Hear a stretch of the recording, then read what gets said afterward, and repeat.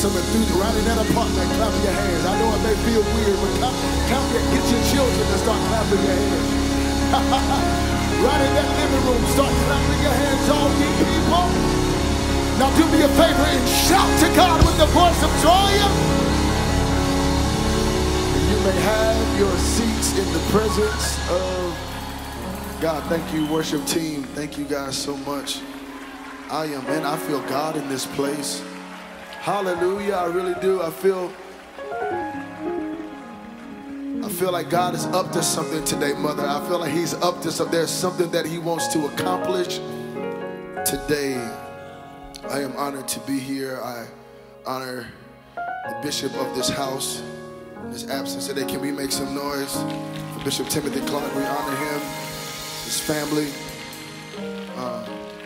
To Pastor George, thank you, man, for allowing me to come and hang out with you guys today. I'm just a little country boy from Rayford, North Carolina, and I'm just grateful just to be amongst my brothers and my sisters. And I just believe in my heart that there's something that the Lord wants to do and wants to say to you today. And I am blessed to be standing up here because, man, we're living in a day and an age where everybody's after everything but Jesus. And I don't know about you, but I just want to get back to Jesus. Yeah.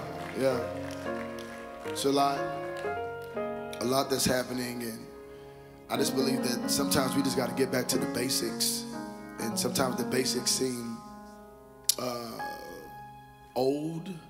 And I'm just a true believer that you don't throw the baby out with the bathwater. There are some foundational things that I don't care how much technology you have, how many LED screens you have. It means nothing without Jesus if he isn't the foundation of it all. So we're grateful. I'm going to jump into this word. I hope it's okay. I don't know how to preach without reading the scripture myself. So daughter, you did an incredible job, but it's going to feel weird to me if I don't say it first.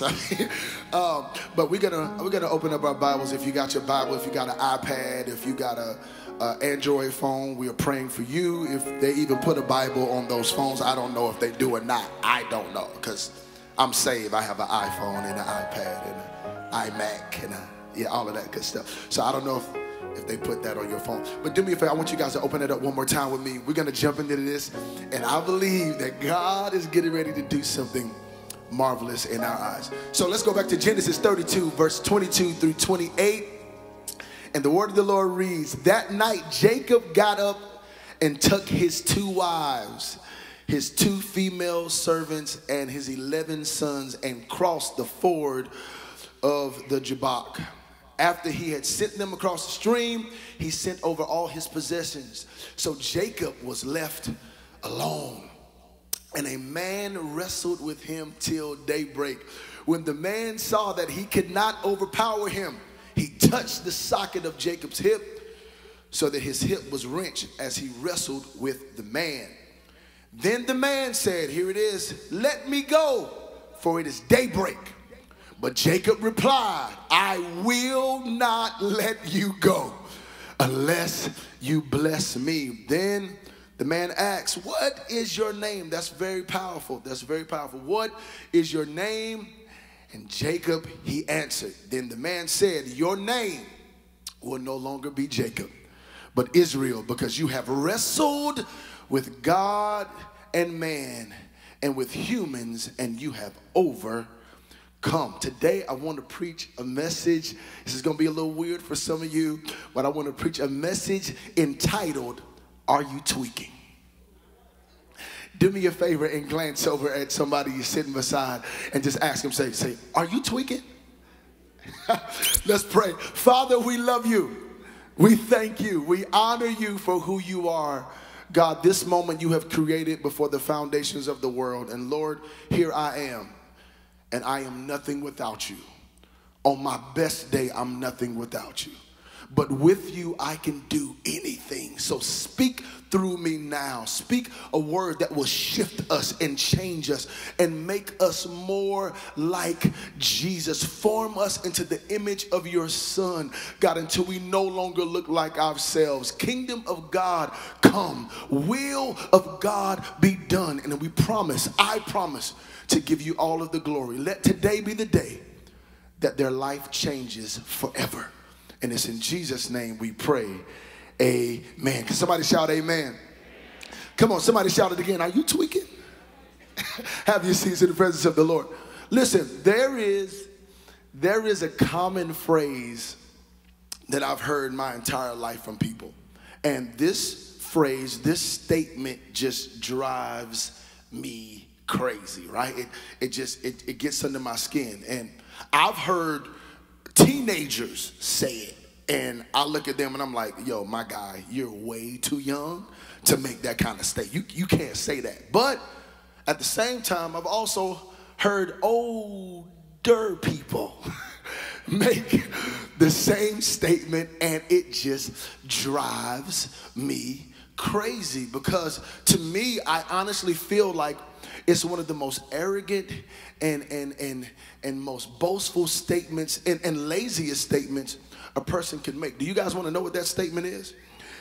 I cannot take hearing someone say, this is just who I am. This is just who I am. Because the problem with saying this is just who I am is that the people who have to consistently deal with your this is just who I am. Because sometimes this is just who I am is an insult to God. It's an insult to the people around you, and it's an insult to yourself. Because what you're saying without saying when you say this is just who I am is that I am no longer committed to being a better person in that area of my life. I'm going to say that one more time. When you say and you rest in the fact that this is just who I am, this is me, boo-boo, this is just me, deal. When you say that, you are telling people, I am no longer committed to being a better person in this area of my life. And that's a problem. Because when your this is just who I am is rude, that's a problem. When your this is just who I am is abusive, that's a problem. When your this is just who I am walks in a room and kills everybody's vibe, that's a problem. Well, Todd, I was born like this. Well, I'm not here to fight you. Maybe you weren't born like this. We were all born in sin and shaped in iniquity. We were all born into this world messed up. So I'm not here to fight you on how you were born. I'm just here to tell you, you can be born again.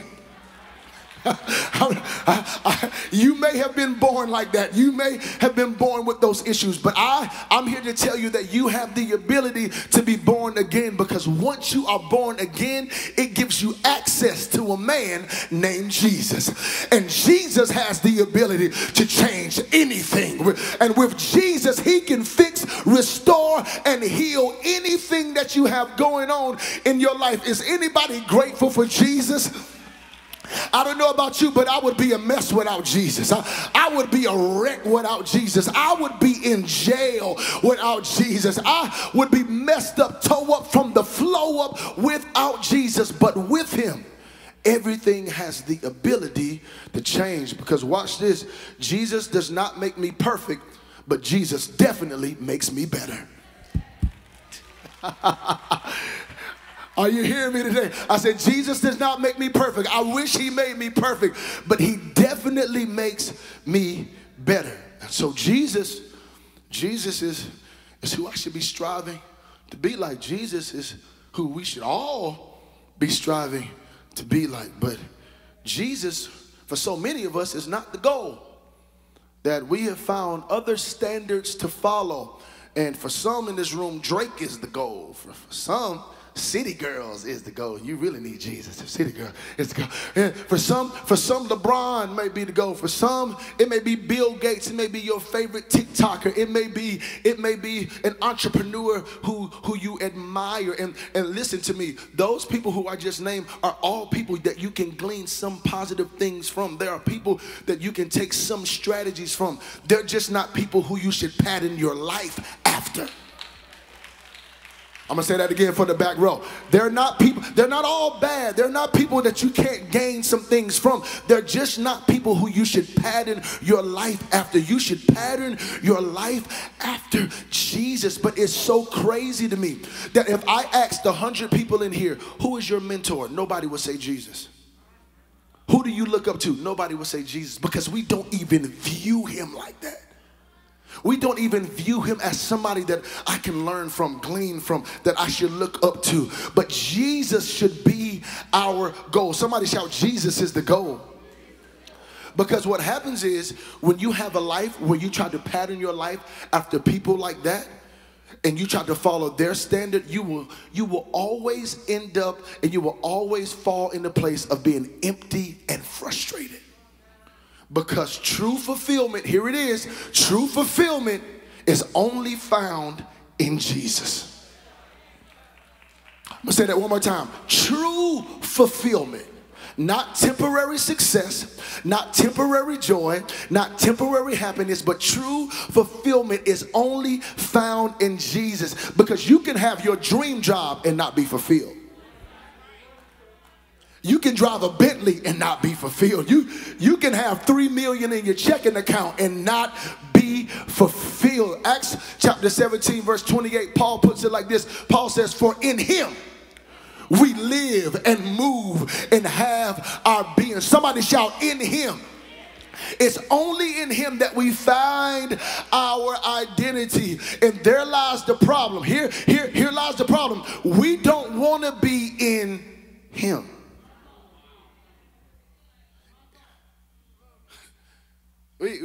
That sounds good on paper. In him do we live, move, and have our being. But how many people can honestly say, like, I'm in him? I'm being found in him. Now, I've been over there with them, but I don't know if I'm in him. And the problem with being in him is that we don't mind him being our Savior, but our issue is when he has to be our Lord.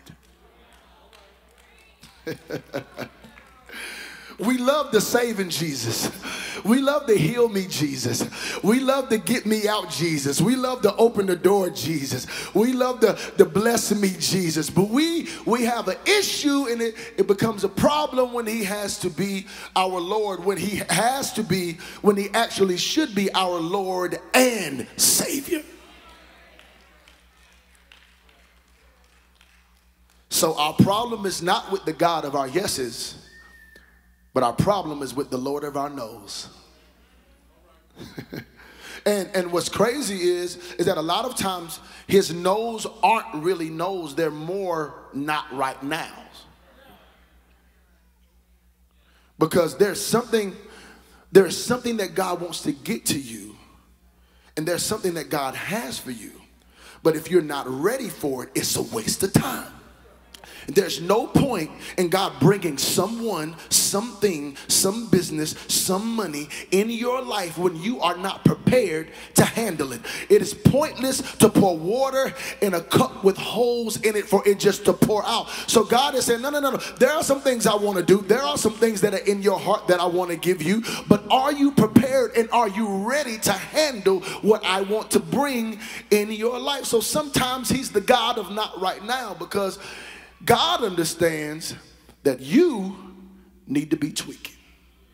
So Todd, what are you saying? What are you saying? You talk about this tweaking stuff. Now there are those of you who are like, tweaking. Now what are you talking about? But there's the other half of the room who know exactly what I'm saying when I say tweak, because in the hood, in the urban dictionary, tweaking would be someone who is high on drugs, acting crazy and unseemingly. Okay, this is a person that's high, and they may be in the middle of the street beating their head up against a wall. They may be out there cussing and fussing and swinging. And you ever seen that meme where they say he needs some meal? That person was somebody who was tweaking. It's somebody who says outlandish things for no reason. You may say, yep, they are tweaking. But listen, that's not the tweaking I'm talking about. The tweaking I'm talking about today is what Webster says. Webster puts it like this. He says, to improve a thing by making fine adjustments to it. Somebody shout adjustments. Adjustments, adjustments, adjustments. There's some people in this room. There's some people who are watching on your line, who are watching online, and the enemy has been trying to tell you that you need to change your goal. That you need to change this idea of what you thought God said to you, and that is no longer something that you will be able to obtain. I come from Atlanta, Georgia to tell you it's not your goal that's the problem. The problem is you may need to tweak your plan but not change your goal. I'm going to say it for this side over here. I can say it a little clearer. The problem may not be your goal, bro. The problem may be your plan. And sometimes the enemy will try to overwhelm you to think you need to change your goal when the entire time the only thing you need to do is tweak your plan. And there are some people that you are closer than you've ever been in your life, but there are a few adjustments that you need to make to get to where God is trying to take you. Somebody shout, I'm getting ready to tweak. I'm getting ready to tweak. And so watch this. Even Jesus had to tweak. Even Jesus was tweaking. Luke 2:52 says, and Jesus grew. Here it is. Jesus grew. Now, if Jesus had to grow, what makes you think you good? If Jesus had to grow in wisdom and stature and in favor with God and man, what makes you feel that you could just rest in the fact that I'm good? Because what is the opposite of growth? I want you to answer that question. I want y'all right over here in this corner. I want y'all to answer that. What is the opposite of growth? What is it? Think through it. I want you to process that in your mind. What is the opposite of growth? Because some people have settled on the idea that this is just who I am because they don't feel that they have a realistic ability to change. Now watch this. It can be easier to rest in the fact that his grace is sufficient than to believe that he's a deliverer. It can be easier to rest in the fact, well, I'll just use his grace and not put forth the effort to change than to believe that he is a deliverer. Because for a lot of us, it's easier to make him a painkiller than a healer. God help me. It's easier to see him as a God that I can show up on Sundays and take 2 hours and escape the reality of my life. That I can come in here and at least for 2 hours or an hour and a half, not have to think about my issues, not have to think about my problems, not have to think about the bills, not have to think about the kids. And we use church as a painkiller. We use worship as a painkiller. We use the word of God as a painkiller. When God is saying, I am not a painkiller, I'm a healer. But if you only see me as that, then that's all I will ever be to you. Because the God you see is the God you get. Oh, Jesus. The God you see will be the God you get. Now, if you're chill, that some of you, we got some young people in the room, and you were cool with watching your mama struggle and watching God be the God that can barely help her pay the light bill, and then in your life, that's who you see him as, then that's all he'll be. He'll be the God that will help you barely get over, because the God you see is the God you get. But if you see him as a God, as more of the God of more than enough, then he will be the God of more than enough. How you see him is how you live. And so the God you see is the God you get. But if you only view him as somebody who can barely help you get over, somebody who can barely help you make your bills get paid, somebody who can barely get you to the next place in your life, then that is all he will be to you. Come on, somebody shout, the God you see is the God you get.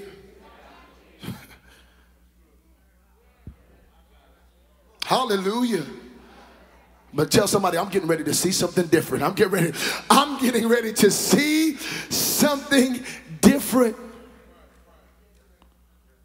And so we don't like to change because changing takes work. Tweaking takes, not twerking, tweaking.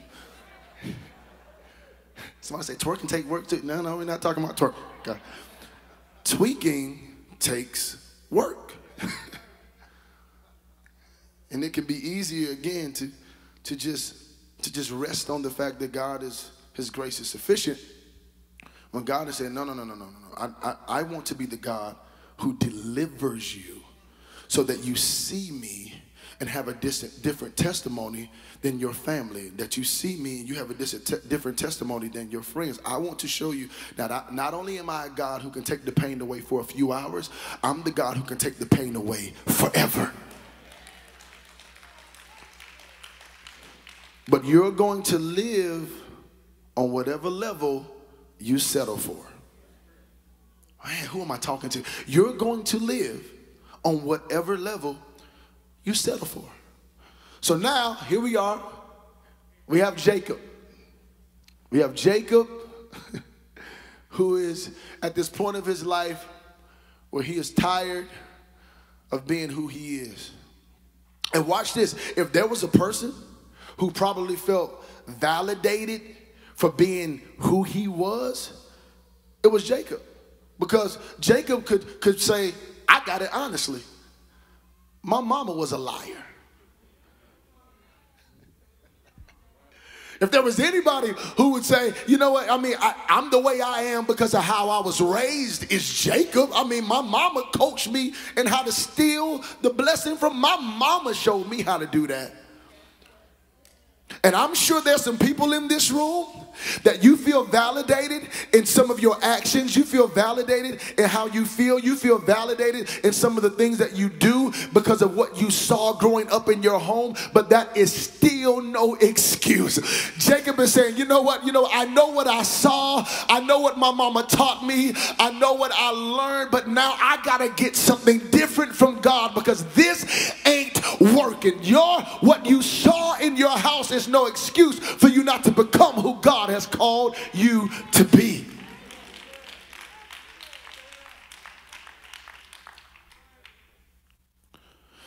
It's no excuse. It's no excuse. It's no excuse because of your bloodline. It's no excuse because of how you were raised. It's no excuse because of the blood that's running in your vein, because there was blood that was shed on Calvary that was stronger than the blood that's running through your veins right now. I'm going to say that again. The blood that was shed on Calvary is stronger and is more powerful than the blood that is running in your veins right now. And so Jacob has been a trickster his entire life. The only blessing he has over his life, he stole. He stole it and had to run for 20 years and could not enjoy it. And don't you let the enemy trick you into getting out of character to gain something that you will not even have an opportunity to enjoy. I'm preaching better than y'all responding right there. I said, do not allow the enemy to make you manipulate your way into a situation, because watch this, whatever you did to get it is what you have to do to keep it. If you lied to get it, you're going to have to keep lying to keep it. If you manipulated your way into having it, you're going to have to keep manipulating people to keep it. But I'm sorry, I'm too old. I'm tired of lying. I'm tired of having to be something that I'm not. I don't know about you today, but I'm saying, God, I need you to bless the real me. I need you to heal the real me. I need you to open the door for the real me. I don't want to have to lie to get the thing that you promised me. I don't want to have to manipulate to get the thing that you promised me, because if it's really from God, you ain't got to lie to get it. If it's really from God, you ain't got to trick people to get it.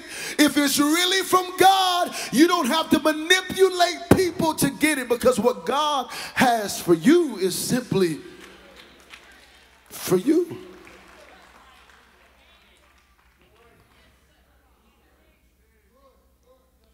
It's powerful. This man stole his blessing and could not enjoy it. He stole it and had to run for his life. And now he is on his way back home, fearful and scared. He stole, man, process that. He stole it and could not enjoy it. And now he is on his way home, scared that his brother is going to beat the brakes off of him when he sees him. He is on his way back home. And he is at the point of his life where Jacob is really trying to make a true tweak. He's trying to make a real adjustment. And so what does he do? After 20 years of running, an angel tells him he needs to go home. And he's going home to face some things. And so here are 3 tweaks that I want you guys to make. I don't care if you're 15, I don't care if you're 53. If you make these tweaks in your life, I believe that your life has the ability to drastically change overnight by implementing these 3 tweaks. And so we find the first tweak right in the Word of God, right in verse 23.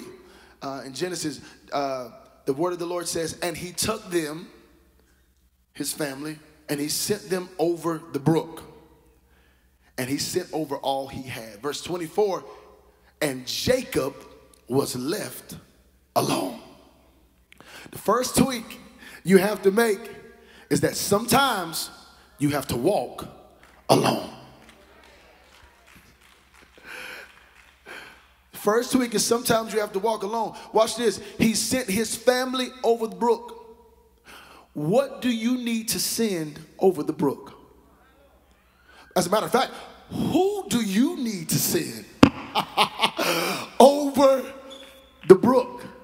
Because there are some things that you will not walk in. There are some places you will not go. There are some blessings that you will never obtain until you send some people over the brook. Jacob is alone. Watch this. He's alone. Then he encounters this angel. He would have never seen this angel or never had this encounter if he was in the group, because some blessings don't come in the group. Some blessings only come when you are alone. And so I know some of you are like, Ty, well, I live with my mama. I'm going to be alone. I got to go to school on Monday. How can I be alone? And there's some things that you need to send over the brook that may not just necessarily be people. There's some young people in here right now. You need to send some music over the brook for a while. You need to send. All of us need to send social media over the brook for a little while. Every one of us. There's some things, there's some family, there's some culture things we need to send over the brook, because Jacob does not have this encounter if he is not alone. And there are certain blessings you cannot receive in the crowd. He has to pull you away so that you know for a fact that was God talking to me. He has to pull you away so that you know that that was God's voice that I heard. Because sometimes we can just be so, our brains and our minds can be so clouded by everything that's around us. And God is saying, listen, you want to change your life drastically? You want to move to another level quickly? Don't be afraid to be alone, because even when you're alone, you're not alone. Because yea, though I walk through the valley of the shadow of death, I will fear no evil, for thou art with me. Even when I'm alone, I'm not by myself. Somebody shout, he's with me. Sometimes you have to walk alone. Second tweak is you have to confront it. You have to confront it. You have to confront your whatever your this is who I am is. Jacob is there, and he's with this angel, and the Bible says that they wrestle all night long. all night long. And can I tell you, there are going to be some times, young people, there are going to be some times, middle-aged people, there are going to be some times, older people, that you're going to fight and you are going to lose. But you know what you do? You get your butt right back up and you get back in the ring and you continue to fight. Jacob says, I'm not going to let you go because I'm tired of this life. And I would rather fight until I had no more strength before I go back to being that person that has brought me to this place. My mama used to put it like this. She said, Todd, I remember my sister was going through some things, and my mom was like, no, leave her alone. Because when she gets sick and tired, that's when she changed. He's like, and her problem is she's not sick and tired yet. But I come to tell some of you, you better get sick and tired real quick. Because when you get sick and tired and you tell yourself, there's no way I'm going back to that, there's no way I'm going to let the enemy keep beating me up like that, then you will stand up. And you got to realize that when you stand up, you're not standing by yourself. For greater is he that is in me than he that is in the world. Somebody shout, I got to confront it. I got to confront it. I got to confront it. Jacob said, I got to confront it. And he wrestled all night long because he says, I don't want another counterfeit blessing. And so I'll wrestle, I'll fight to be free. I'll fight to be delivered. I'll fight for my children. I'll fight for my family. I'll fight for my marriage. And I'll go until I don't have any strength left. Because even when I'm weak, that's really when I'm strong. I'll fight because I have a God that's fighting with me. The third tweak is that you have to be honest. Here's the one. You have to be honest. What's your name?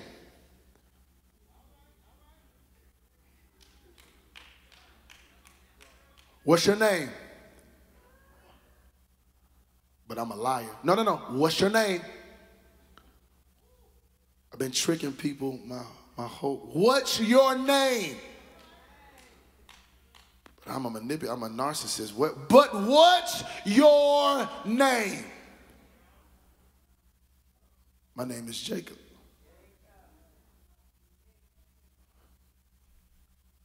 If you got in a car accident right now, if you got shot right now, and we took you to the emergency room, before they could admit you, you have to admit and be honest and tell them what's wrong with you.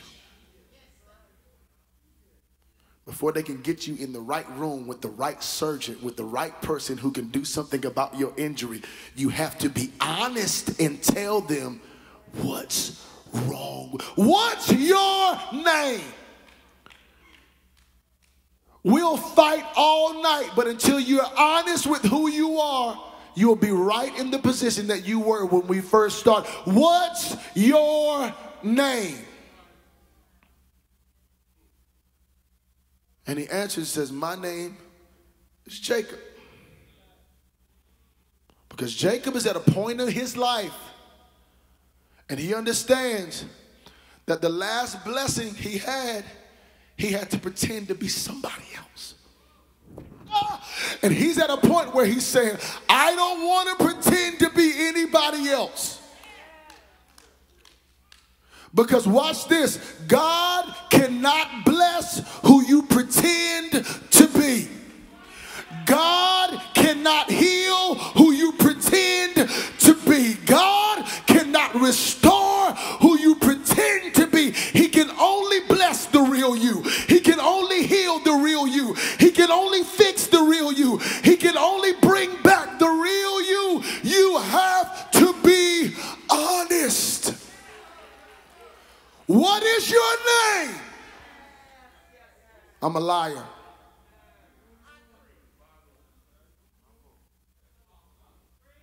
I'm addicted to drugs. I struggle with pornography. I like stuff that I shouldn't like. What's your name? I'm struggling with my sexuality. What's your name? Because I can heal you if you tell me your name. I can fix you if you tell me your name. I can restore you if you just tell me who you are, and you can say it unashamedly. You don't even have to be ashamed. Jacob yelled, I am Jacob. And he says, okay, thank you for being honest. Now I can change you. Now I can give you another name. Now I can do something different in your life, because now you're not trying to be Esau. Now you're not trying to be your mama. Now you're not trying to be your father. Now you're not trying to be like the people on Instagram. Now you're just being you, and I can bless the real you. Oh, hallelujah. Can somebody give Jesus praise? I feel the presence of God in this place right now. Oh, I feel God's presence in this place. He wants to bless the real you. There's some people in this room. Everybody's standing. Dante, you can play. There's some people in this room right now, and it's been easier for you to be everybody but you, because you think that's what other people want. And God is saying, no, I wired you a certain way because there is something I want to accomplish in your life. And sometimes we try to run away from the thing and try to abandon the thing that God has placed in us, because there's something very unique He wants to do through us because of the way that we're wired. But we allow culture, and we allow social media, and we allow the pressures of friendships to pull us away and to have us becoming someone that we're really not. And then we stand and we're like, God, why haven't I gotten here? And why does this look like this? And God is like, can you just be honest for a second and just say who you really are? And that's okay. Who you really are is okay. Because even if who you really are has issues, if you just bring me those, I can fix those. Even if you just being who you really are has some problems, it's okay, because I can handle. God is not afraid of your problems. Your mama may be, your friends may be, your co-workers may be, but God is not afraid of your issues. God is not afraid of your problems. You can bring all of that to Jesus. Oh, what a privilege it is to carry everything, not some things, not most things, but what a privilege it is to carry everything to God in prayer. Can we just take a minute or so and just be honest with God? Can you just right where you are, just build an altar right where you are? Forget who you came here with. Forget how long you've been coming to church. Forget who your neighbor is, and say, God, I got to be honest, man. I'm tired of going in circles.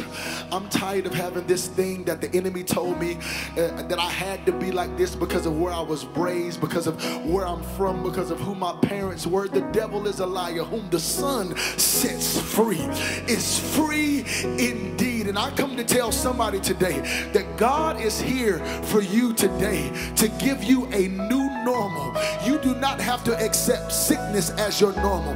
You do not have to accept depression as your normal. You do not have to accept the spirit of suicide as your normal. You do not have to accept the spirit of low self-esteem as your normal. But today God is here to help you tweak some things in your life, to help you adjust some things in your life, that your life will never be the same. Lift those hands.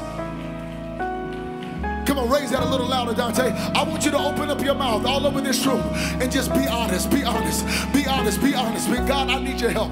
I'm tired of having a bad attitude. I'm tired of being disobedient. I'm tired of being rude. I'm tired of being abusive. I'm tired of being a liar. I'm tired of being a manipulator. God, you said that you can heal me. So God, I stand in your presence today, and I'm asking you to do surgery on me. I'm walking into the emergency room of this church, and I'm asking a Savior, a real surgeon, to do surgery on the inside of me. Cut out everything that's not like you. Cut out everything that pulls me away from your presence. Cut out everything that separates me from being with you. God, I want to be more like Jesus. Fix me. Come on, talk church. Restore me. Redeem me. I want like you. Let this mind that's in Christ Jesus be in me today. God, we want to be like you. So we say yes. We say yes. We say yes. We say yes. We say yes to your will. We say yes to your way. And whatever you have to do, whoever I have to send on the brook, I'll send them. Whatever I have to let go, I'll let it go. Because I want to be real. I want to be honest. I want to walk in integrity. So heal me, fix me, restore the real me today.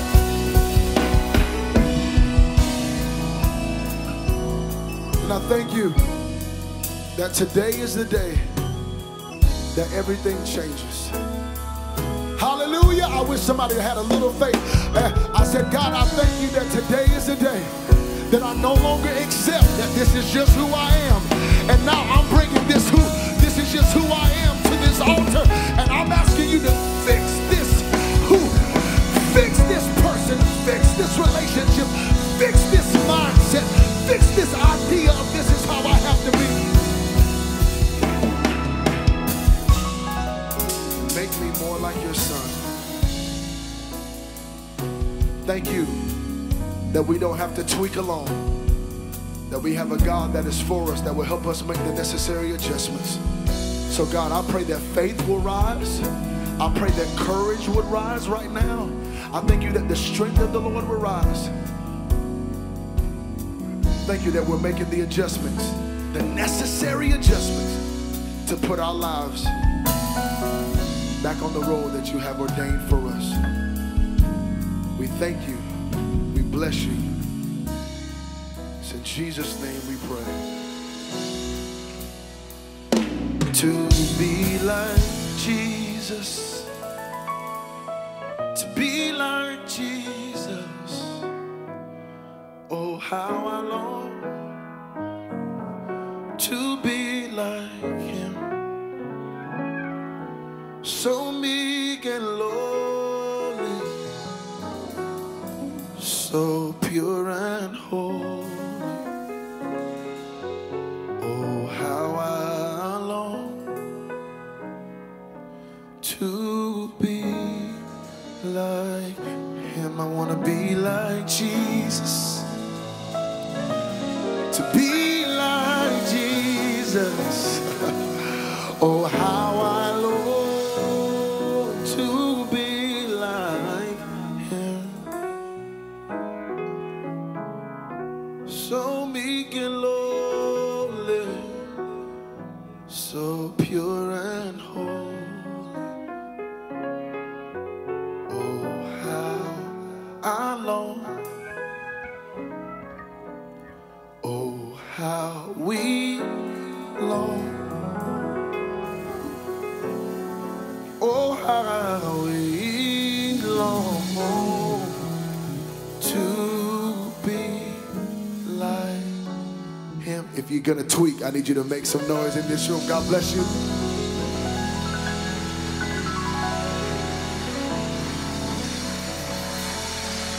Come on, y'all can do better than that. Amen. While we're in that moment, if you're watching online or if there's someone